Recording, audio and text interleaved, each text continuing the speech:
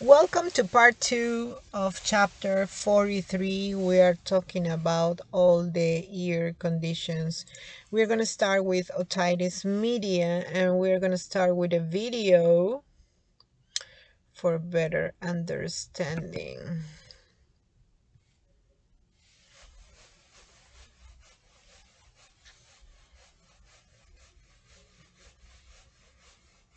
Otitis media is inflammation or infection of the middle ear. The middle ear is the cavity between the tympanic membrane, the eardrum, and the oval window of the inner ear. Its function is to amplify sound vibrations of the eardrum and transmit them to the inner ear. The middle ear is linked to the upper throat by the auditory tube or eustachian tube. The tube helps equalizing air pressures between the middle ear and the outside atmosphere. It also drains mucus secretions from the middle ear into the throat. The eustachian tube is usually closed, opening only when the person is yawning, swallowing, or chewing. When atmospheric pressure changes rapidly, causing a sudden feeling of fullness in the ear, such as during airplane travel, these activities can be done on purpose to open the tube, allowing air passage to equalize the pressure. Otitis media develops when the eustachian tube is blocked, commonly as a result of upper respiratory tract infections or allergies. Mucus builds up in the middle ear, creating an environment for bacteria or viruses to grow. Otitis media can occur at any age, but it is most common in small children whose eustachian tube is narrower and more horizontal. The tube opening mechanism in children is also less efficient due to the angle between the tube and the muscle acting on it. Children also have larger adenoids, the pads of lymphoid tissue located near the opening of eustachian tubes. Adenoid swelling may block the tube's opening.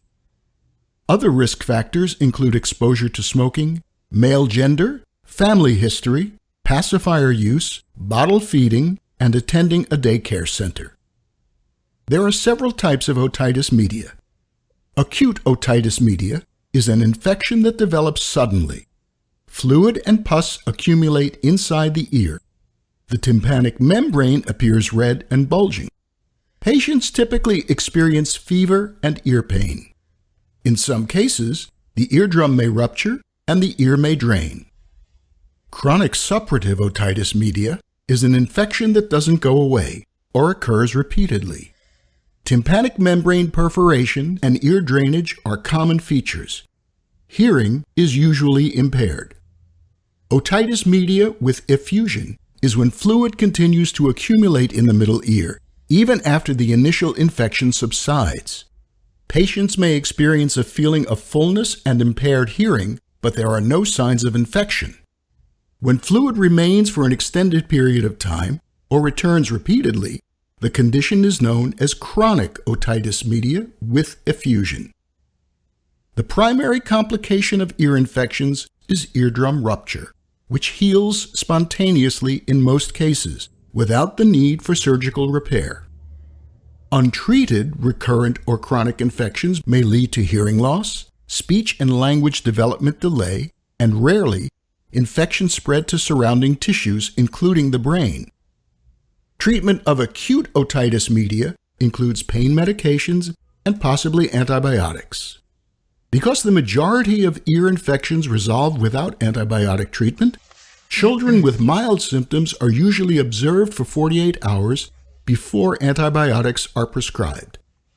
For cases with prolonged effusion, a tiny tube may be placed in the eardrum to help drain the fluid. The tube usually falls out on its own after some time as the incision closes. Excellent. This was another excellent video that I found in YouTube. Excellent. Otitis media then. The common forms of otitis media are acute otitis media, chronic otitis media, and serious otitis media. Each type affects the middle ear but has different causes and pathologic changes. If otitis progresses or isn't treated, permanent conductive hearing loss may occur. And we understand that conductive is related to the physical part, okay? Acute otitis media and chronic otitis media are similar. An affected agent in the middle ear causes inflammation of the mucosa, leading to swelling and irritation of the ossicles within the middle ear, followed by purulent inflammatory exudate. The Eustachian tube and mastoid, we know the mastoid process is behind the ear, is that bony part, connected to the middle ear by a sheet of cells, are also affected by the infection. If the eardrum membrane perforates, the infection can thicken and scar the eardrum and middle ear if left untreated. Necrosis of the ossicles destroy middle ear structures and causes hearing loss. That's why it's the structure, and that is why it's called conductive hearing loss instead of sensory neural. Okay, it's permanent conductive hearing loss. Okay, assessment, how we recognize the clues. The cues. Acute otitis media causes more intense pain from increased pressure in the middle ear. The patient may notice tinnitus in the form of a low hum or low pitch sound. Headaches, malaise, fever, nausea, and vomiting can occur. As the pressure on the middle ear pushes against the inner ear, the patient may have dizziness. Okay? So that's how you see it in the otoscopic view of otitis media. You don't want to see this. You don't want to see this in your assessment. Okay. Interventions. Take action. Non-surgical management. Bed rest limits head movements that intensify the pain. Application of low heat may help reduce pain. Low heat, okay? Systemic antibiotic therapy is needed. Analgesics such as ibuprofen and acetaminophen can be used to relieve pain and reduce fever. For severe pain, opioid analgesics may be prescribed. Antihistamines and decongestants can also be prescribed to decrease fluid in the middle ear. Surgical management. If pain persists after antibiotic therapy and the eardrum continues to bulge, a myringotomy, surgical opening of the eardrum may be performed. Let's see the video of myringotomy. Where is the video? I don't know. Probably it's coming the video. Okay. Hair washing and showering should be avoided for several days so that water and chemicals are not introduced into the ear. Of course, post-myringotomy. External otitis. This is the one that I was talking about in part 1. This is the one that is related to the swimming pool. External otitis is a painful condition caused when irritating or infective agents come into contact with the skin of the external ear. The result is an allergic response or inflammation with or without infection. Affected skin becomes red, swollen, and tender to touch or movement. Swelling of the ear canal can lead to temporary hearing loss from obstruction. You don't want to have this external otitis. I had it once and it's very painful. Allergic external otitis is often caused by contact with cosmetic, hairsprays, earphones, earrings, or hearing aids. The most common infection organisms are Pseudomonas aeruginosa, Proteus vulgaris, Staphylococcus aureus, and Escherichia. But I would say that the Pseudomonas aeruginosa is the most common for this particular external otitis. Patients who have traumatized their external ear canal with sharp or small objects like hairpins, cotton-tipped application. Don't laugh. You're one of them. I'm sure you once used your hairpins to clean your ear. Or with headphones also are more susceptible to external otitis. Others at risk include people with general allergies, psoriasis, eczema, and seborrheic dermatitis. Pseudomonas aeruginosa, swimming pool water that harbors Pseudomonas aeruginosa, is a pathway. What happened here? It's a pathway for bacterial transmission and carries the risk of opportunistic infections occurring among pool users. Diseases occurring frequently among swimmers include dermatitis and folliculitis, hot-foot syndrome, otitis externa, the topic we are talking about, ocular infections. Pseudomonas aeruginosa is a bacterium that causes the majority of skin rashes and infections from pool and spa use. It also the cause of most cases of swimmer's ear acquired in swimming pools. Now, think twice before going to a swimming pool. That's something with all these viral infections we are having in these years and all these different ages that are appearing, and they are transforming and developing. You don't want to catch one of these viruses or bacteria. Okay, so if you can avoid swimming pools, do it. Necrotizing or malignant otitis is the most virulent from the external otitis. This extremely rare condition occurs most often in patients who are immunocompromised. Organisms spread beyond the external ear canal into the ear and skull. Death from complications such as meningitis, brain abscess, and destruction of cranial nerve 7 is possible. Look at this. It's horrible, really. Okay, assessment. Recognize cues. Signs and symptoms of external otitis range from mild itching to pain with movement of the pinna or tragus, particularly when upward pressure is applied to the external canal. Patient report feeling as if the ear is plaqued and hair is reduced. I had it. It's very painful. Nursing priorities includes enhancing comfort measures, such as applying heat to the ear for 20 minutes. I didn't know this. I didn't know. I was just taking my pain medication 3 times a day. This can be accomplished by using towels warmed with water and then wrapped in a plastic bag, or by using a heating pad placed on the lowest setting. Teach the patient that minimizing head movements reduce pains. And that's good to know. All this yellow paragraph is good to know. Topical antibiotic and steroid therapies are generally prescribed to decrease inflammation and pain.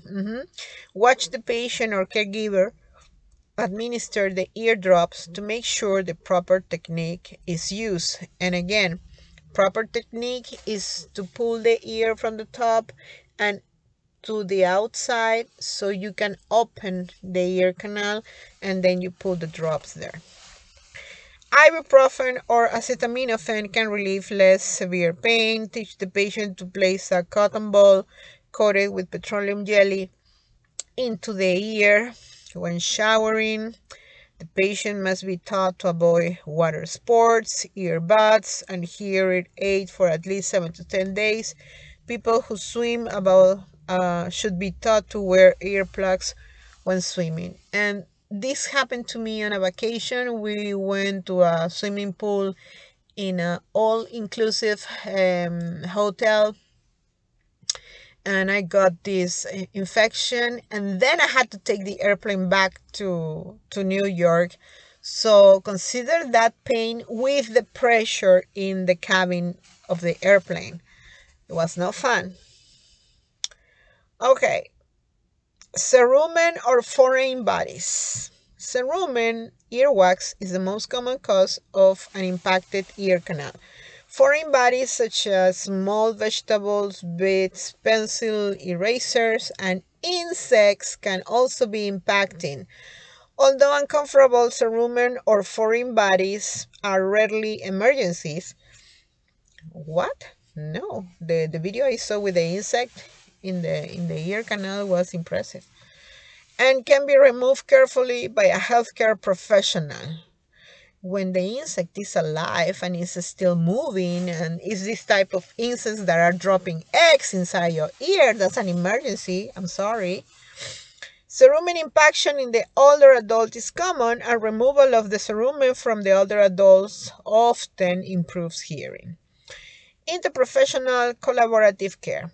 Fullness in the ear usually is a symptom, a sign and symptom. Patients are reporting this with or without hearing loss and may have ear pain, itching, dizziness, or bleeding from the ear. Cerumen or the foreign body may be visible with direct inspection. What intervention? Take action when the occluding material is cerumen.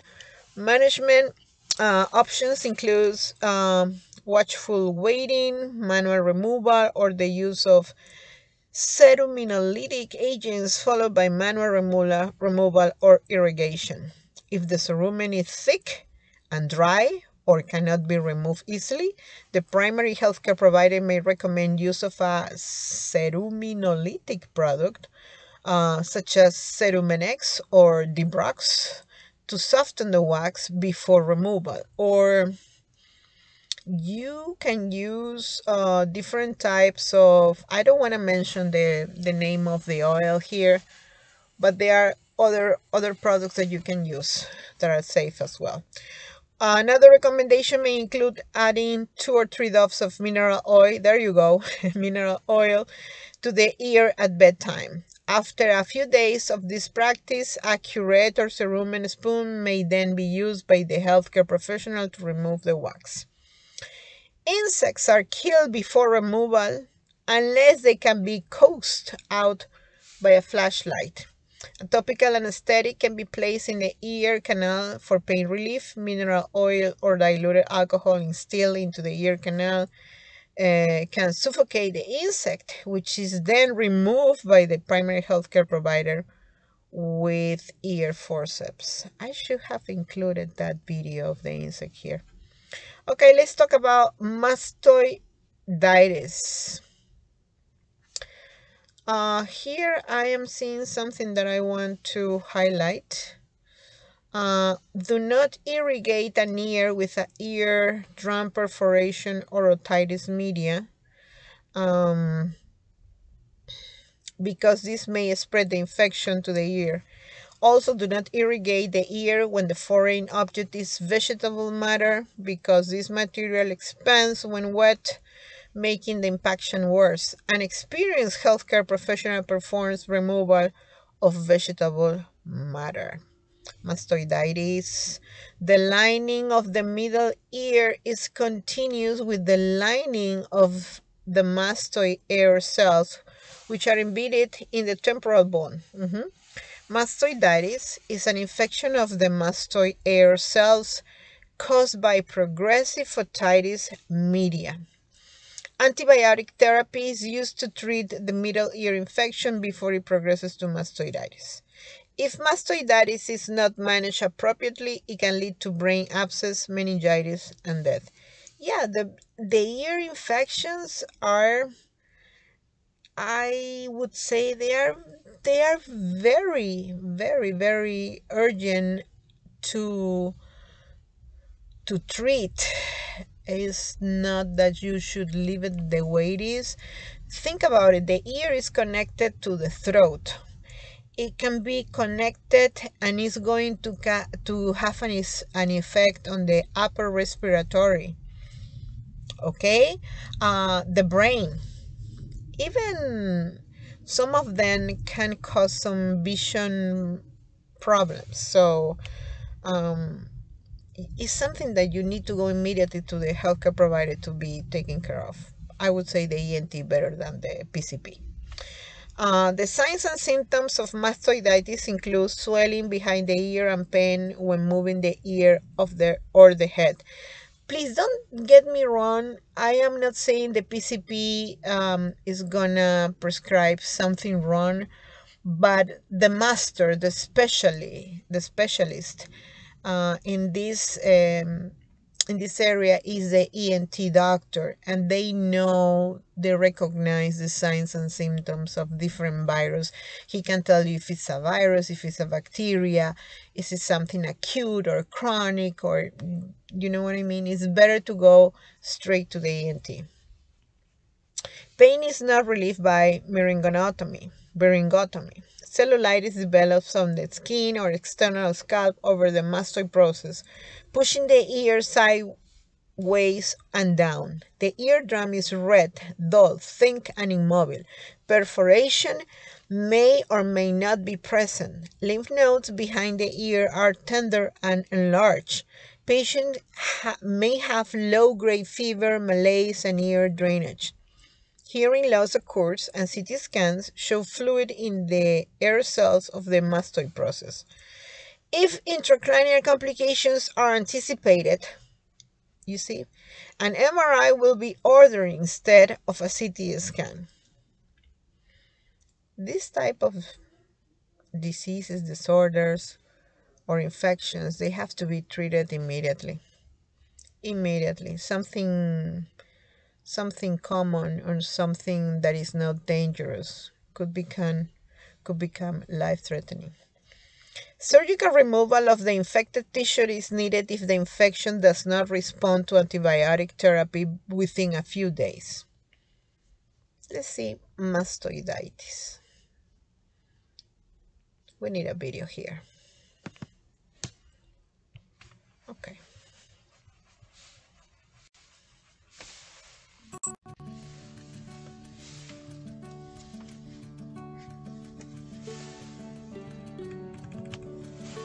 Mastoid surgery is performed by removing the hollow bone behind the ear.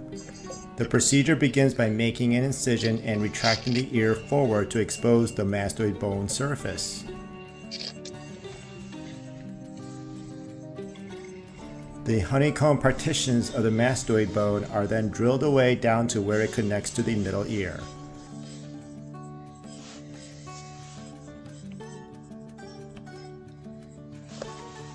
There are important structures that are preserved during the process, including semicircular canals, which are responsible for inner ear balance, the bone that separates the brain from the middle ear and mastoid, the sigmoid sinus, which is a large blood vessel which connects to the jugular vein in the neck, chorda tympani nerve, which supplies sense of taste to the tongue, and finally the facial nerve, which is responsible for facial movements.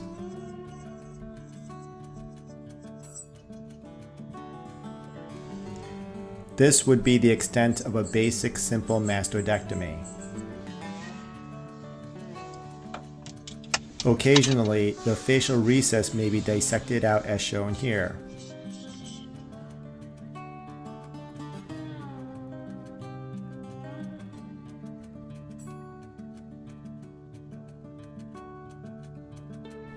An even more aggressive mastoid surgery may be required should a type of ear cyst called a cholesteatoma be the reason that the surgery is performed. In rare situations, the wall separating the ear canal and mastoid cavity is removed to eradicate ear disease. The eardrum and middle ear bones may even be removed.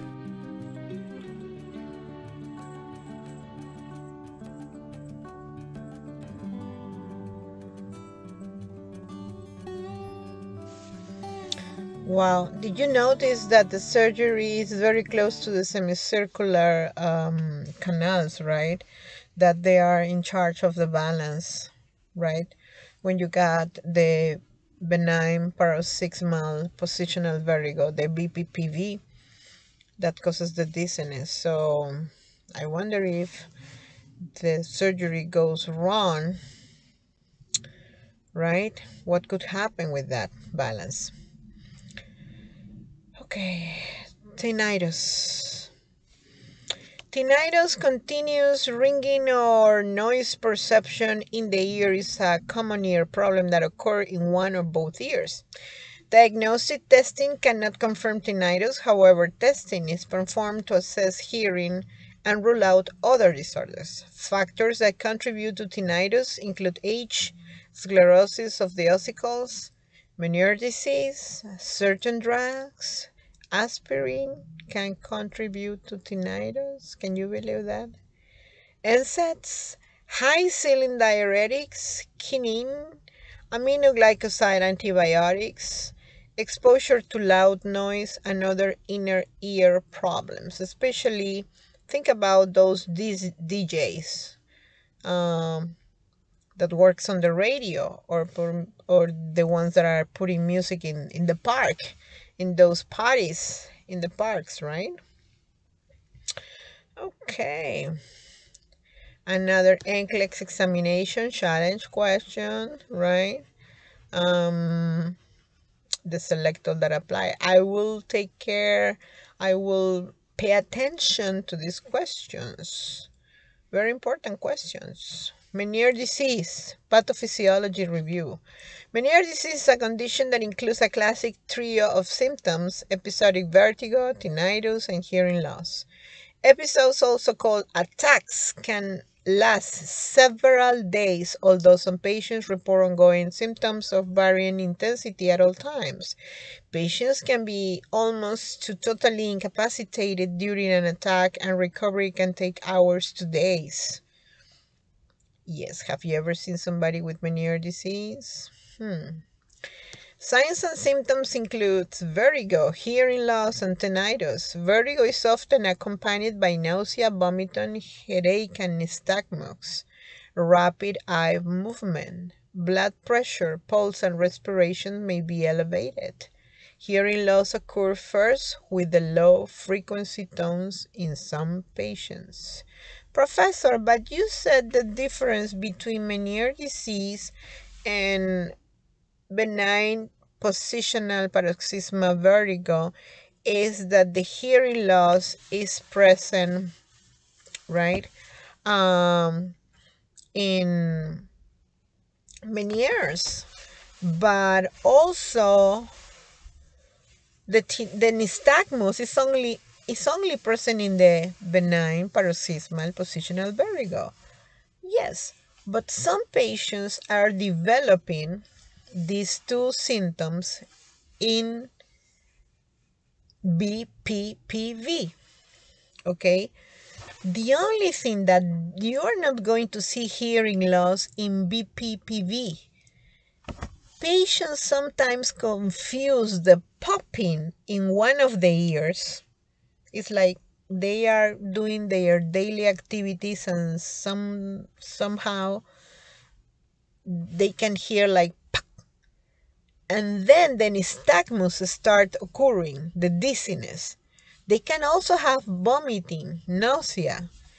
And with that vomiting, I've seen patients that they are having problems holding urine.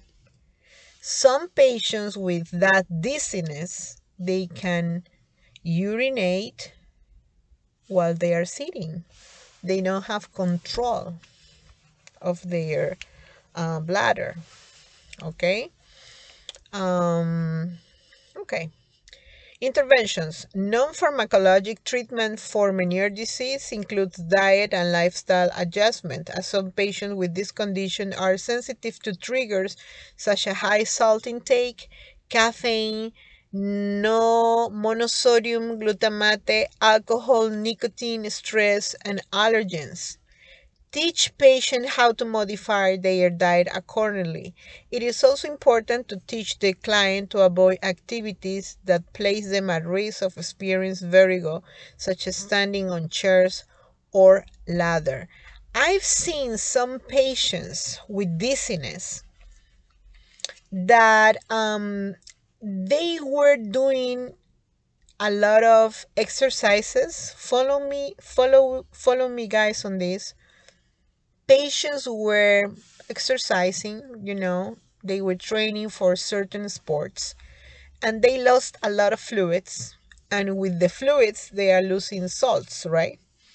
So what they are doing is they are drinking their Gatorade and adding on top of that water with some salt. And then, because of the extra salt, they are having the dizziness and the nystagmus. Okay, here they are mentioning are sensitive to triggers such as high salt intake. So then it comes the problem. You don't know if the dizziness is related to regular vertigo or regular or Meniere disease or the benign paroxysmal positional vertigo, which is related to the semicircular canals we spoke at the beginning in part 1, I think.